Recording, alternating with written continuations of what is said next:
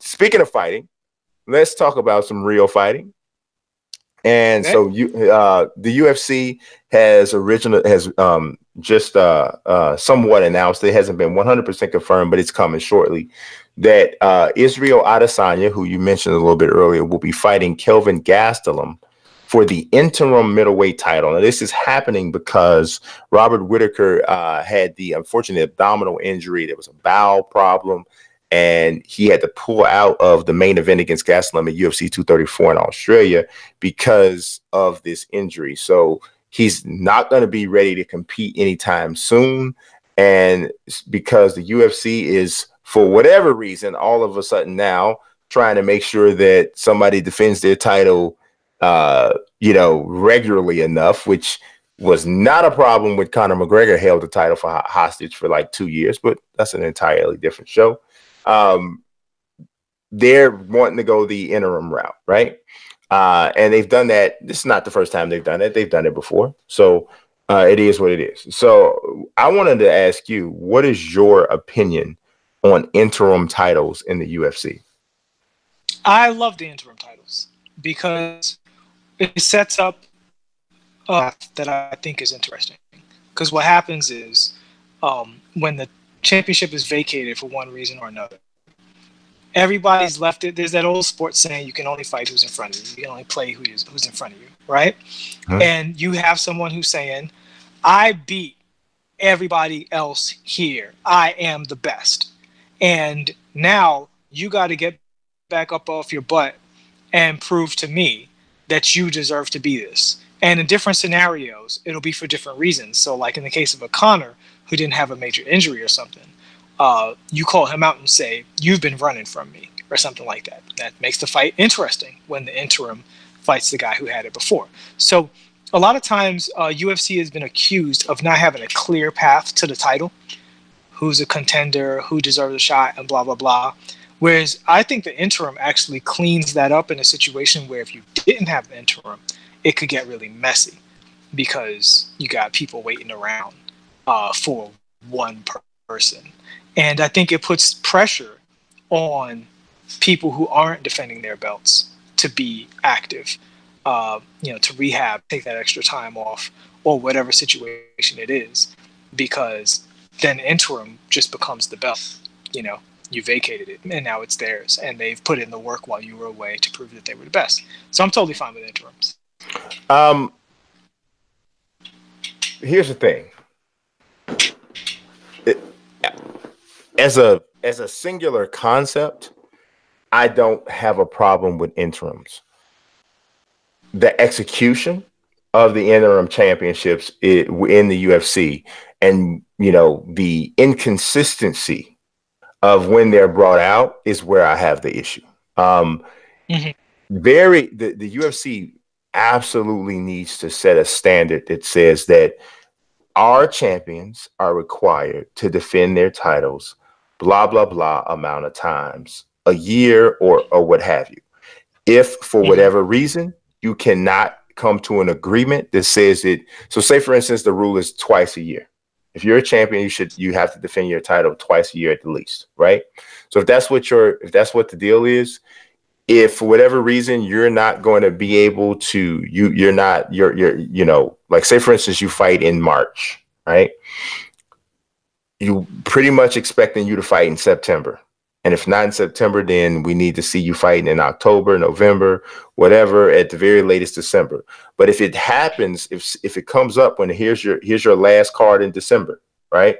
And you have not defended your title as of yet in the last card in December, then an interim bout, a bout for your interim title or for an interim title in your division should be set at that point, because you are holding the belt up and no one knows exactly when they can expect for that title to be available. Now, here's the thing. What I also think should happen is there should be a cutoff for how long an interim title remains in existence, right? So say, for instance, if you were supposed to have a bout you defended your title first in March, right? And now here it is, September to December, you're supposed to defend it again, and you can't. So in December, we establish a interim champion. If you now have 2 more months after that in which to defend your title, if you cannot, then now that interim champion to me should then become the actual regular champion. Mm-hmm. You know what I'm saying? And if to me, that needs to be a hard line policy and setup and rule and structure, right, for the UFC, so that you can create some consistency, not just for the fans, but for the fighters themselves. Mm-hmm. You know, and I think that that's what we're not seeing. I think we're seeing a lot of preferential treatment. There's no way in the world Conor McGregor should have been allowed to gallivant around, not defending that title for 2 years. There's no way in the world that should have been able to happen. Especially we saw Frank Mir stripped of the title after he fell off a motorcycle and got injured, and he had stripped of his title. You know, we've seen like Nico Montano had a legitimate injury from trying to cut weight. She had battled injuries before. She gets stripped of her title like that. It's just the inconsistency is ridiculous. So that's what I think puts a bad taste in the mouth. And then even with Tyron Woodley they created an interim title, but ultimately ended up stripping Colby Covington of the interim title. But they created an interim title, and Tyron Woodley had never been so inactive to the point where that should have been that should have been the case. So it's really, to me, like I said, just about consistency. I don't have a problem with the concept itself, but it just has to be consistent. Yeah, I'm 100% with you. I mean, it's kind of two subjects here. It's the preferential treatment that we see that goes on, and then the concept and execution itself. I agree with you. I think the interim title should be the first phase of a warning shot to the current champion. Stripping a fighter. Yeah, stripping's on the way, right? Yeah. From due to inactivity, but what I like is that it creates a dynamic situation out of it. It makes lemonade out of lemons, or as Tito Ortiz would say, it makes lemons out of lemonade. Numbers nothing but an age, Brian. Right. Yeah, I think we definitely in agreement with that. I mean, it's really just ridiculous, and it really hurts, I think, overall the sport on a whole.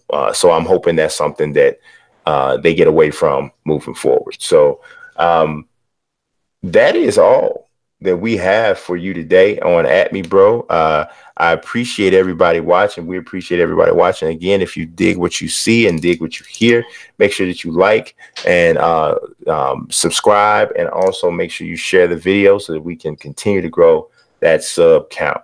So, and huge thanks to you guys for the extra subs and crossing that milestone.